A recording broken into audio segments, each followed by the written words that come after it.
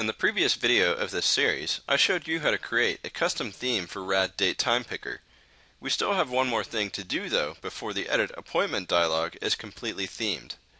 In this video, we'll continue the process by creating a theme for RadButton, RadSpinEditor, and RadSeparator. Let's get started. So as you can see, here is the test application that we've been working with throughout this series. So I'm going to select an area and I'll right click and select New Appointment. And here is the Edit Appointment dialog that we've been working on. And as you can see, it still has these blue separator lines. This is actually the RadSeparator, so we're going to create a theme for this. And then here is the spin editor. And as you can see, this has already been partially themed because we've probably updated repositories for different controls that this control is also using. And then finally, we're going to be creating a theme for RadButton. As you can see down here, it's also been partially themed, so we're only going to need to make a few changes to complete that theme. So let's switch over to Visual Style Builder now, where we'll begin creating our theme. So I'm going to select Visual Style Builder, and I'm also going to open up my colors text file, which contains the colors I've been using as I've been creating these various themes. So in Visual Style Builder, to open the theme, I'm going to go to File, Open Package, and I'll select my smoke theme package file. So the first control that I'm going to update is going to be RadButton. So let's expand into this, and as you can see, it has a pretty simple element structure. So I'm going to select RadButton element, and let's also select to show only the repositories that have been applied. And so if we take a look at this button, as you can see when we hover over it, it turns a gray color. That's because this repository has probably already been updated somewhere else, and if we click on it, the mouse down state has also been updated as well. So the only state we're going to need to worry about is its default state. So the first thing I want to change is the font color. As you can see, the font is currently blue. So to change that, I'm going to select its normal button color text repository, and we'll expand into that. And let's change its default text color to be black. So I'll just select black, click OK, and OK again. And now the next thing we need to change is its fill color. So I'm going to switch to the button fill primitive, and we'll expand into the button normal fill.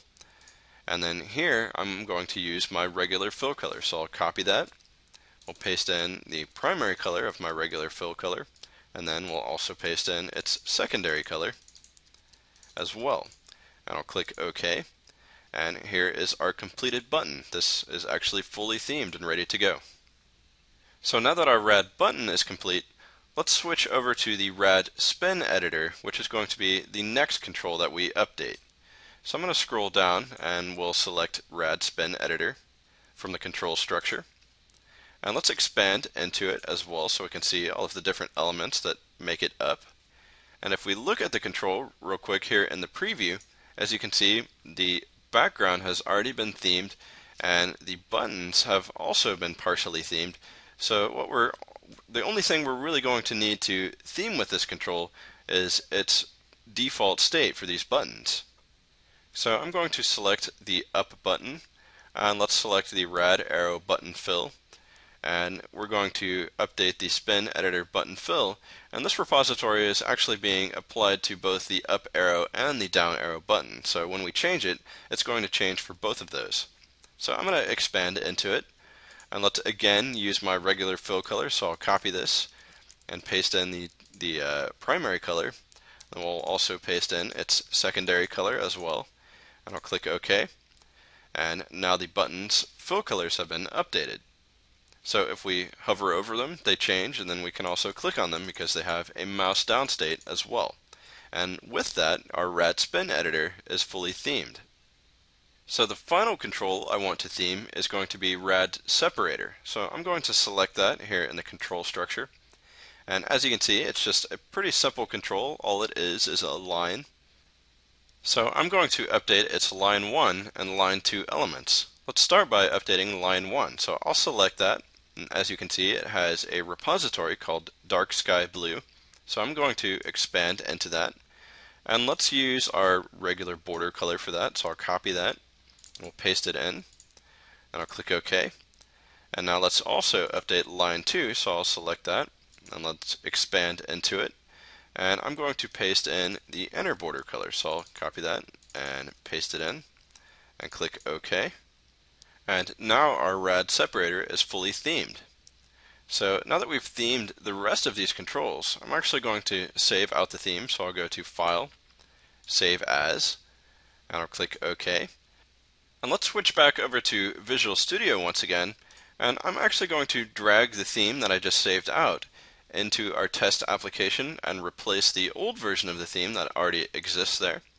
And if we look at the code behind in this application, as you can see, it's loading the theme from the package resource, and then to actually apply the theme to RadScheduler, I've merely set the theme name value of RadScheduler to be Smoke Theme, which is the name of our theme.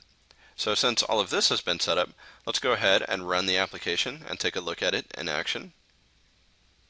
And so here is RadScheduler, and I'm going to select an area of it, and I'll right click and go to New Appointment, and here is our fully themed Edit Appointment dialog. As you can see, the Rad separators are now themed, the spin editors are now fully themed, their buttons are fully themed, and then the Rad buttons at the lower portion of the screen are now fully themed as well. So with that, that completes the theme that we'll be creating specific to the Edit Appointment dialog and the primary RadScheduler control. I hope you've enjoyed learning how to theme the rest of the controls on the Edit Appointment dialog of RadScheduler. Thanks for watching.